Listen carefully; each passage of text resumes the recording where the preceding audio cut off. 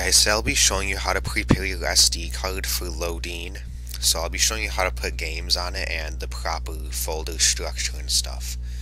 So the first thing you're going to need to do is insert your Wii U's SD card into your PC.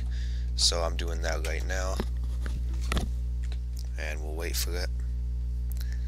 So we're going to close out of this.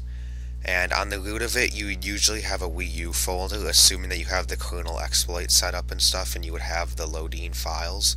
But if you don't, I've got a tutorial for that. So you're going to create a new folder and call it Wii U, unless you already have one on there, like I do. And then inside that, you're going to create a new folder and call it Games, G-A-M-E-S. And then inside that, you're going to create a new folder for the game that you want.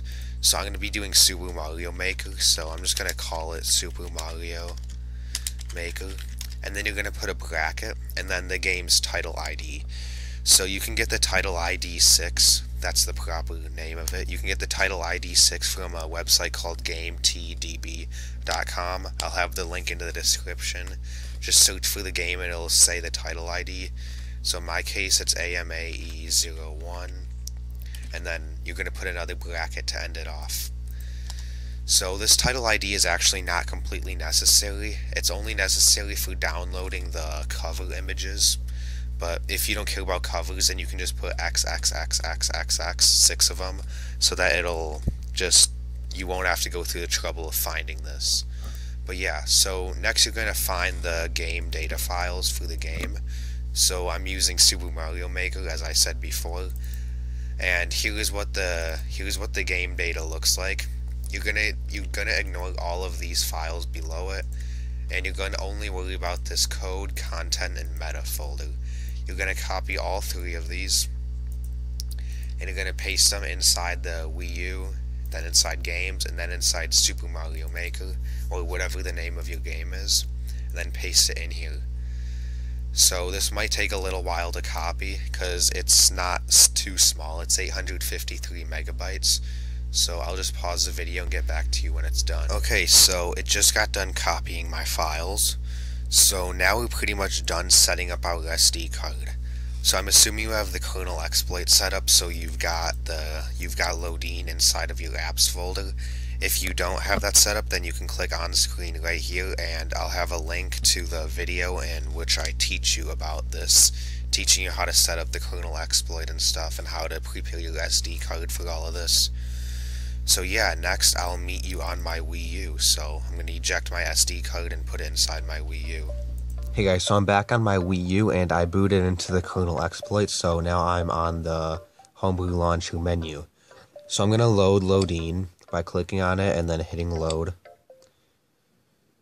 So we'll just wait for this to get done loading, and then you'll notice it'll have the game right here, so we can click on it or press A, I'm not sure, and then you can select an update folder or an extra save.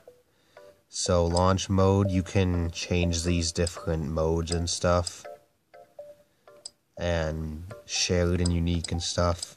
So we can just click OK, and then it'll load all the files, and you should be able to play the game normally now. So I'll just show you a minute or 2 of playing it to show it actually works.